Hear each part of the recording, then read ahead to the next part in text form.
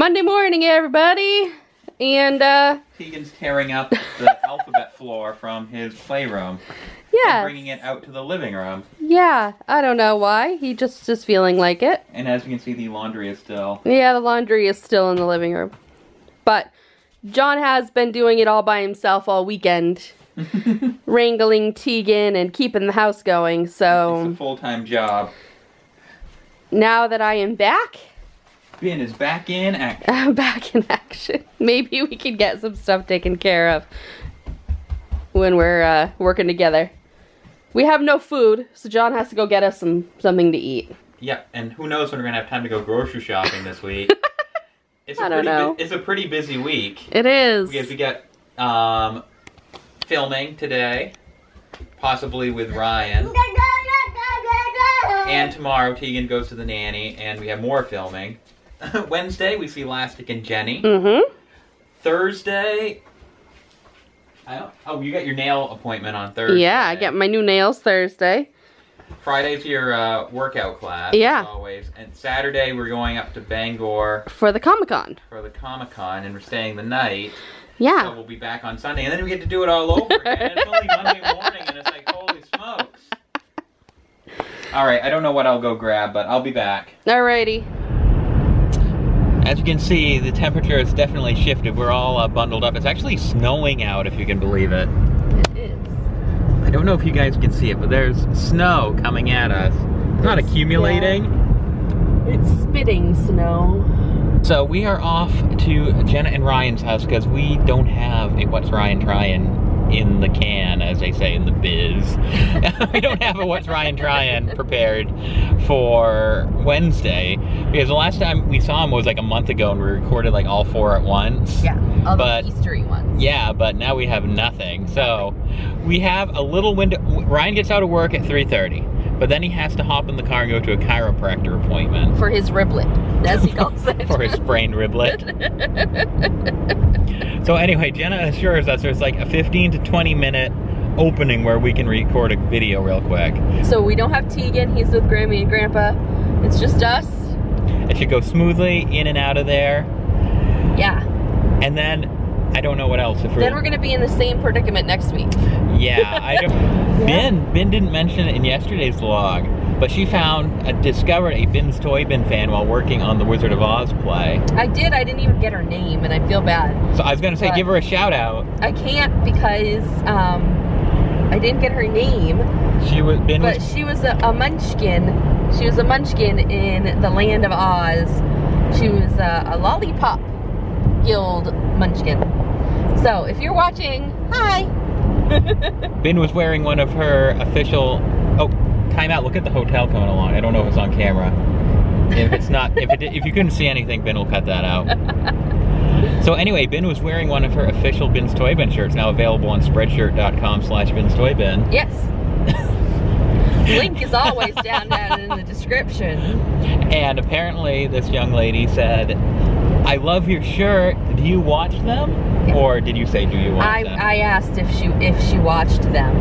And when she said yes, I said that I was Ben, and she got all excited.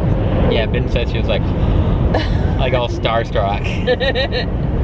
It was very cute. We watched the first episode of Duff Till Dawn. You may remember me adding that to the Netflix queue. I can kind of see why it was so lowly rated, because that was the lowest stakes I've ever seen in a baking competition show. You know, we've watched our fair share of those, like Buddy's Next Great Baker and Cupcake Wars, and usually there's like a prize. You know, something. Yeah, the competition is like competing for, you know, like a position at the bakery or a trip, or your cake will be served at this high-profile event. But in Duff Till Dawn, it's a golden whisk. And that's literally, it's not even, I don't even think it's real gold. I think they just spray painted a whisk. Yeah, gold. They went to the hardware store and bought a generic whisk and spray paint. So I don't want to take anything away from the cake decorators. I mean, they're always amazing. They are very good. But as an entertainment show, it's, you know, it's hard to get into it when there's nothing really to root for them. It's like, oh, they didn't get the spray painted whisk. Because in this episode they were doing luau themed cakes. So I thought, wouldn't it make sense if Duff surprised them like, oh, it's going to be a trip to Hawaii for a prize, and they're really going to bring their A game? No. No, that didn't happen. Just a whisk. Just a whisk. And you could tell, well, I kind of got the vibe that at one point Duff was so bored waiting for this competition, and there being no stakes, so he didn't really care one way or the other, that he just started helping. Yeah, this one team, him and Jeff and the other co-host, they just like started helping making the cake, like da da da da, no big deal, making some nuts. In case you don't know, the gist of the show is these two teams of cake decorators come in. Duff gives them a theme, like last night's was luau, Hawaiian themed. And the gimmick is they have to do it overnight in Duff's bakery. Yeah, like as in when they're not open to be making actual cakes, they can use the bakery to make these show cakes. It's crazy. And that's pretty much it. That's all pretty much it. Yeah. I don't know how old this show is. There's only like 6 episodes, but it definitely has a vibe like Food Network didn't give them any budget at all. There's no special set. There's no prize, so to speak. No. But at some point, yeah, just the look on Duff's face was like, I'm tired. I'm tired. It's like 3 in the morning. They're not paying me for this. So, I mean, I'll probably stick to it to the end because I like cake decorating type shows, but it's not going to be high in the old Netflix queue. By the way, we have some big news, bigger than us reviewing probably like a 3-year-old Food Network show. We heard back from the bank this morning, and we have been approved or pre-approved. Yeah, the loan amount has been approved. Now we just have to, yay! Our first hurdle. Our first hurdle. Now we have to get all of the, like, we got approved off from estimated quotes. Now we have to get the, like, nitty-gritty quotes, like what it really is gonna cost. And then the bank decides whether or not it's gonna be a value enough to give us the money.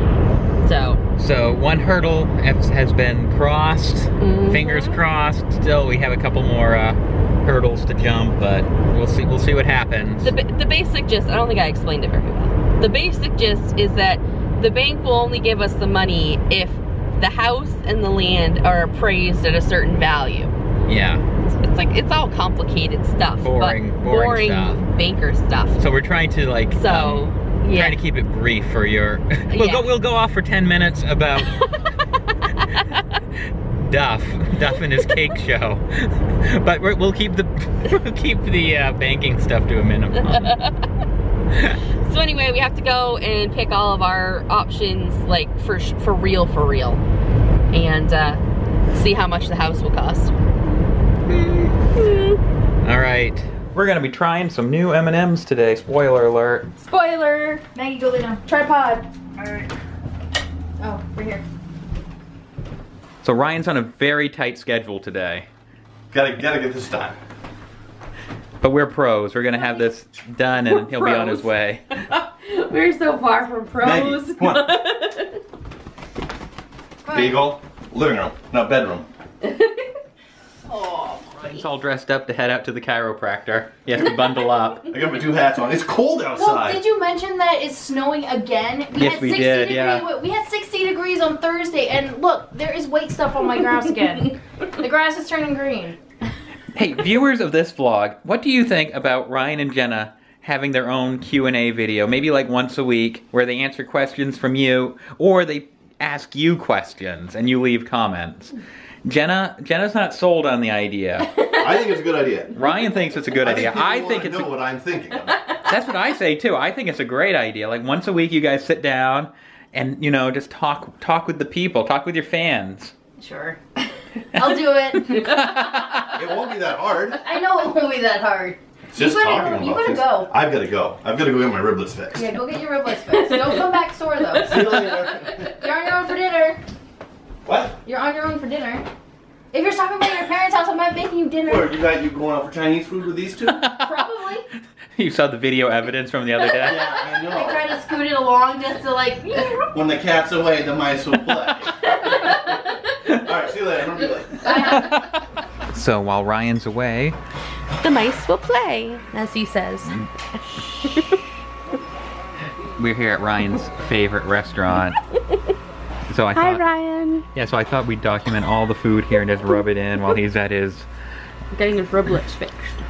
Yum, yum. I have a club sandwich. Ben has... I have a tuna. And Jenna shrimp. has the shrimp.